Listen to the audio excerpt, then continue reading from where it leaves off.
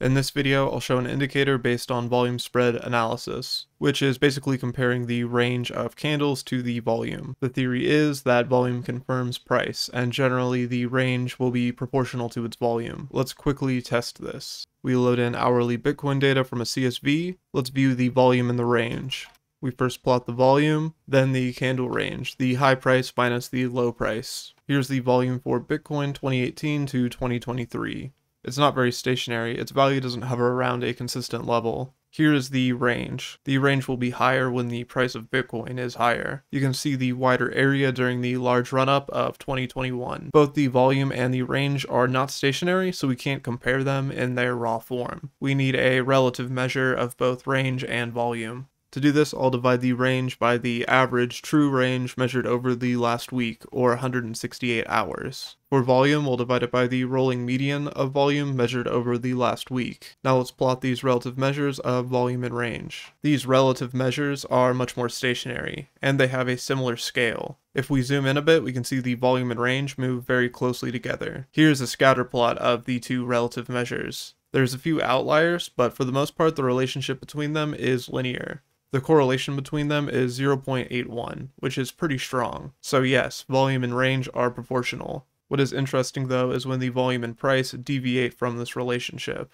Most sources I've seen about volume spread analysis create 4 scenarios. The first 2 scenarios are the ordinary cases: large volume, large range, or small volume, small range. These scenarios align with the theory that volume confirms price. The 2 unusual cases are large volume, small range, and large range, small volume. These 2 unusual cases are of interest. Often the best trading opportunities happen when the market is doing something out of the ordinary. Technical analysis theorizes that when the range is small and the volume is high, there may be a large amount of liquidity on one side of the order book. Large limit orders are stopping the price from moving in a given direction, but they're still being filled, so the volume is still high. This is often called absorption. And when the volume is low and the range is high, it suggests a lack of interest on one side of the market. There was not much liquidity preventing the price from moving, so a small amount of volume can push the price further than usual. I think classifying volume and price into these 4 scenarios is a little too simplistic. They may be effective with the aid of human discretion, but for an indicator, I want a more adaptive approach. To do this, I'll use a rolling window and look back at the recent values of the relative volume and relative range values. This is a scatter plot of one of the windows, using 168 candles.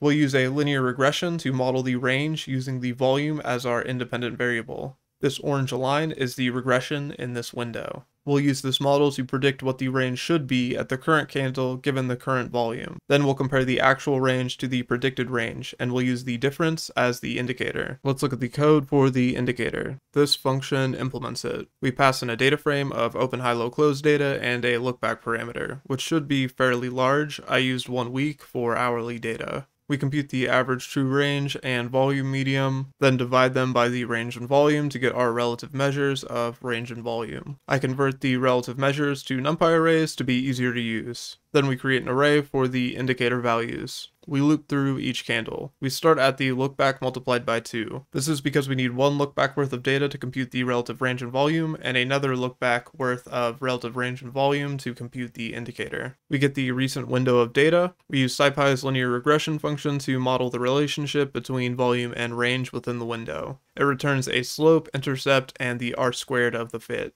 The relationship should be positively correlated. I added a couple of sanity checks to make sure it's well formed. If the R-squared is too low or the slope is negative, we output 0 for the indicator and move on. Then we use the current value of the relative volume with the slope and intercept to predict the current value of the range. Then subtract the predicted value of the range by the actual value of the range. This difference is the indicator. If the difference is positive, the current range is higher than expected given the current volume, and if the difference is negative, the current range is lower than expected given the current volume. We add the indicator array to a pandas series and return. Here's a plot of the indicator across the data. It's fairly stationary, but it does have a few outliers. A function to compress the outliers, like the normal CDF or hyperbolic tangent, might do some good if you wanted to use this for a predictive model. Here's the histogram of the indicator. It has a bell shape and it's nicely centered at 0. Let's look at some times this indicator has output an extreme value. We'll start with the negative extremes. A negative output means the current candle's range is smaller than expected given the current volume. The orange candle has a relatively small range compared to its volume. The VSA indicator read a low value at around -1. The price then went sideways. It might be that there was a large limit buy supporting the price, ending the downtrend. Keep in mind I selected this because it worked out really well here.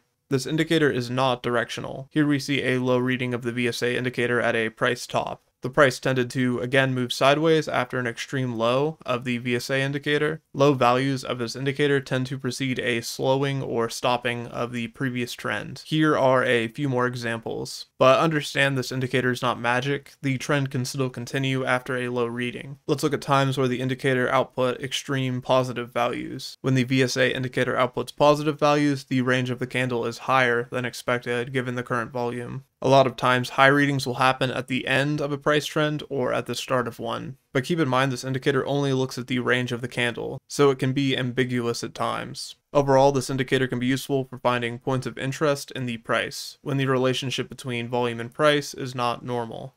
In my experience, unusual situations are often good points to consider a trade entry. That's it for this one. Thank you for watching.